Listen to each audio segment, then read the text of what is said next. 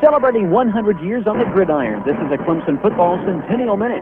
1979 marked Danny Ford's first regular season as head football coach of the Tigers.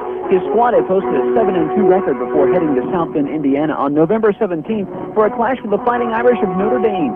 The Tigers trailed 10-6 late in the fourth quarter until quarterback Billy Lott made this bit of Clemson history. 10-6, Notre Dame has the lead. Tigers in possession at the 26-yard line of the Irish. Out it comes. Billy Lott on the misdirect. He keeps.